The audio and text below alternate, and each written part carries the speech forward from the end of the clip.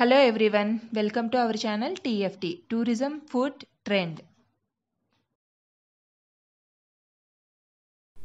ఈ రోజు నేను మన ఛానల్లో క్యాబేజీతో ఒక వెరైటీ రెసిపీని చూపించబోతున్నాను. లేట్ చేయకుండా ఆ రెసిపీకి కావాల్సిన పదార్థాలు తయారు చేసుకునే విధానం ఏంటో చూసేద్దాం.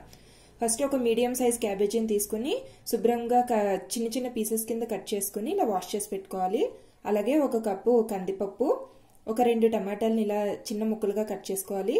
ఒక ఉల్లిపాయ, 3 పచ్చిమిరపకాయలు, 7 నుంచి 8 వెల్లుల్లి రెబ్బలు, కొద్దిగా కొత్తిమీర, కొంచెం కరివేపాకు, ఒక స్పూన్ ఆవాలు, ఒక స్పూన్ జీలకర్ర, అలాగే కొంచెం పచ్చిశనగపప్పు, కొంచెం ఇంగువ, రుచికి తగినంత ఉప్పు, చిటికెడు పసుపు, 2 స్పూన్ల సాంబార్ పొడి.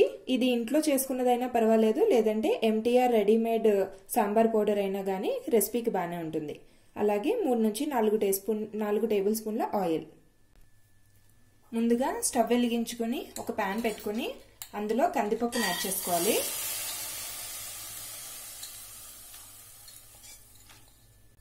ఇందులో ఒక 2 గ్లాసెస్ ఆఫ్ వాటర్ యాడ్ చేసుకుని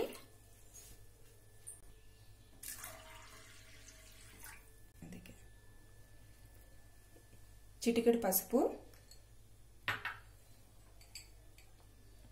ఒక స్పూన్ ఆయిల్ యాడ్ చేసుకోవాలి. ఆయిల్ యాడ్ చేయడం వలన పప్పు అనేది ముద్ద కింద అవ్వకుండా పొడి పొడిలాడుతూ ఉంటుంది. పప్పు కూడా పూర్తిగా బాయిల్ చేయకూడదండి, పొడి పొడిలాడేలాగా కొంచెం మాత్రం బాయిల్ అయితే సరిపోతుంది. పసుపు ఆయిల్ యాడ్ చేసుకున్న తర్వాత మూత పెట్టుకుని పప్పుని ఉడికించుకుందాం. పప్పు ఉడికేలోగా ఇప్పుడు మసాలా రుబ్బుకోవడానికి మనం ఇంకొక స్టవ్ మీద ఒక పాన్ పెట్టుకుని అందులో ఒక 2 టేబుల్ స్పూన్స్ ఆయిల్ యాడ్ చేసుకుని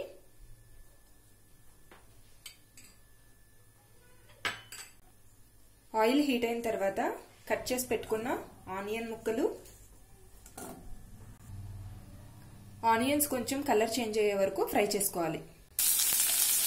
ఆనియన్స్ కొంచెం ఫ్రై అయిన తర్వాత వెల్లుల్లి రెబ్బలు, పచ్చిమిర్చి, అలాగే మనం కట్ చేసి పెట్టుకున్న టొమాటో పీసెస్ని కూడా ఇందులో యాడ్ చేసుకుని ఒక 5 మినిట్స్ ఇవన్నీ బాగా కలర్ చేంజ్ అయ్యేదాకా ఫ్రై చేసుకోవాలి. చూసారు కదండి, టొమాటోలో వాటర్ అనేది ఇలా మగ్గిపోయి మనకి ఇలా మాత్రం ఇవి కుక్ అయితే సరిపోతుంది. ఇప్పుడు స్టవ్ ఆఫ్ చేసుకుని ఇందులోకి కొత్తిమీర యాడ్ చేసుకుందాం. కొత్తిమీర యాడ్ చేసుకున్న తర్వాత ఇవంతా కూడా బాగా చల్లారనివ్వాలి. పప్పు అనేది ఫుల్గా మెత్తగా అవ్వకూడదండి, మనం చెయ్యి పెట్టి ఇలా అన్నప్పుడు కొద్దిగా మెత్తగా అయితే సరిపోతుంది. ఇప్పుడు ఇది బాగా ఉడికింది. ఇందులోకి ముందుగా కట్ చేసి పెట్టుకున్న క్యాబేజీ ముక్కలంతా కూడా యాడ్ చేసుకుందాం.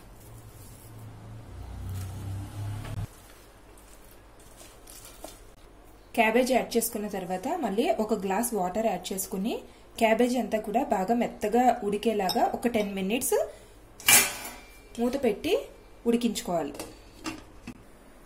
ఇదంతా కూడా బాగా చల్లారిపోయింది. దీన్ని మిక్సీ జార్లో వేసుకున్న తర్వాత ఇందులోకి ఒక 2 table spoons sambar powder add చేసుకుని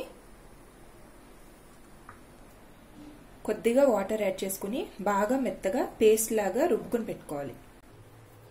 క్యాబేజ్ అంతా బాగా ఉడికిపోయిందండి. ఇప్పుడు స్టవ్ ఆఫ్ చేసుకుని ఇప్పుడు మనం ఏ బౌల్లో అయితే సాంబార్ ప్రిపేర్ చేయడానికి పెట్టుకుంటున్నామో అందులోకి ఈ క్యాబేజ్ బాయిల్ అయిన వాటర్ అంతా కూడా ఫిల్టర్ చేసుకుని పెట్టుకోవాలి. ఈ వాటర్ తోనే ఇప్పుడు మనం సాంబార్ని ప్రిపేర్ చేసుకుంటాం.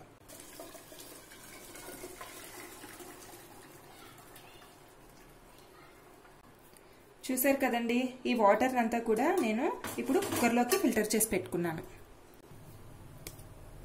ఇప్పుడు ఈ వాటర్లోకి మనం ముందుగా పేస్ట్ చేసి పెట్టుకున్నాం కదా మసాలా, ఈ మసాలా పేస్ట్ అంతా కూడా ఈ వాటర్లోకి యాడ్ చేసుకోవాలి.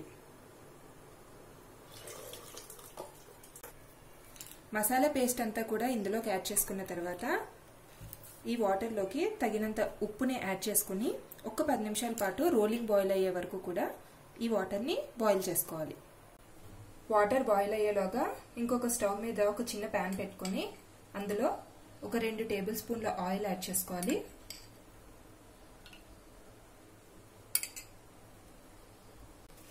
ఆయిల్ హీట్ అయిన తర్వాత ఇందులో ఆవాలు, జీలకర్ర,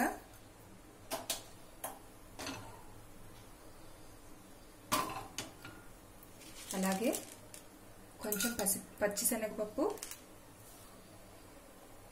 ఫ్రై చేసుకోవాలి. ఇది కొంచెం ఫ్రై అయిన తర్వాత కొద్దిగా కరివేపాకు వేసుకుని స్టవ్ ఆఫ్ చేసుకోవాలి. కరివేపాకు వేసిన తర్వాత కొద్దిగా ఇంగువని కూడా ఇందులో యాడ్ చేసుకోవాలి. ఇంగువ వేయడం వల్ల ఫ్లేవర్ అనేది చాలా బాగుంటుంది. మనం ఫ్రై చేసి పెట్టుకున్న ఈ తాలింపునంతా కూడా ఇక్కడ బాయిల్ అవుతున్న వాటర్లో వేసుకుని దీంతో పాటు ఒక 10 నిమిషాలు బాయిల్ చేసుకోవాలి. చూసారు కదండి, ఈ సాంబార్ అంతా కూడా చాలా చక్కగా బాయిల్ అయిపోయింది.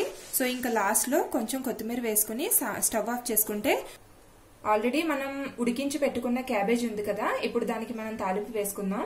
స్టవ్ వెలిగించి ఒక పాన్ పెట్టుకుని ఒక 2 టేబుల్ స్పూన్స్ ఆయిల్ వేసుకుని ఆయిల్ హీట్ అవ్వాలి. ఆయిల్ హీట్ అయిన తర్వాత కొద్దిగా ఆవాలు, 1 స్పూన్ జీలకర్ర, కొద్దిగా పచ్చిశనగపప్పు వేసి కొంచెం ఫ్రై చేసుకోవాలి. ఇది కొంచెం ఫ్రై అయిన తర్వాత చిటికెడు పసుపు, కొద్దిగా కరివేపాకు ఇవన్నీ వేసుకుని ఫ్రై చేసుకుని స్టవ్ ఆఫ్ చేసుకోవాలి. మనం వేసుకున్న తాలింపునంతా కూడా ఈ ఉడకబెట్టిన క్యాబేజీలోకి వేసుకుని క్యాబేజీ అంతా కూడా కలిసేలాగా కలుపుకుని ఒక 10 మినిట్స్ ఫ్రై చేసుకోవాలి. అలాగే ఇందులో రుచికి సరిపడినంత ఉప్పుని యాడ్ చేసుకోవాలి. ఉప్పు యాడ్ చేసుకున్న తర్వాత క్యాబేజ్ ముక్కలంతా కూడా ఒకసారి తిప్పుకుని ఒక 10 నిమిషాల పాటు, ఎక్కువసేపు అవసరం లేదు ఎందుకంటే క్యాబేజ్ అనేది ఆల్రెడీ మనం ఉడికించుకున్నాం కాబట్టి ఒక 10 నిమిషాలు ఫ్రై అయితే సరిపోతుంది. ఇది బాగా ఫ్రై అయిపోయిందండి. లాస్ట్ లో 1 స్పూన్ పచ్చికారాన్ని క్యాబేజీ ముక్కల మీద స్ప్రెడ్ చేసుకుని పచ్చివాసన పోయేంత వరకు ఒక 5 మినిట్స్ ఫ్రై చేసుకుని స్టవ్ ఆఫ్ చేసుకుంటే వేడివేడిగా సర్వ్ చేసుకోవడానికి క్యాబేజీ ఫ్రై కూడా రెడీ అయిపోయినట్టే. చూసారు కదా ఫ్రెండ్స్, ఎప్పుడు రెగ్యులర్ గా చేసుకునేలా కాకుండా క్యాబేజీతో మనం చేసుకునే స్పెషల్ రెసిపీ ఈ రోజు నేను చూపించాను. అలాగే ఈ వేడివేడి సాంబార్ని దోశ, ఇడ్లీ, వైట్ రైస్ లోకి వేడివేడి అన్నంలో సర్వ్ చేసుకుని తింటే చాలా బాగుంటుంది. ఈ వీడియో మీకు నచ్చితే లైక్ చేయండి. అలాగే తప్పకుండా మీరు ఇంట్లో ట్రై చేసి మీకు ఎలా వచ్చిందా అన్న కామెంట్ ని నాకు షేర్ చేయడం మర్చిపోకండి. ఈ వీడియో మీకు నచ్చితే లైక్ చేసి మీ ఫ్రెండ్స్, రిలేటివ్స్ తో షేర్ చేయండి. అలాగే మరిన్ని కొత్త స్పెషల్ రెసిపీస్, వీడియోస్ కోసం TFT ఛానల్ ని సబ్స్క్రైబ్ అవ్వడం మర్చిపోకండి.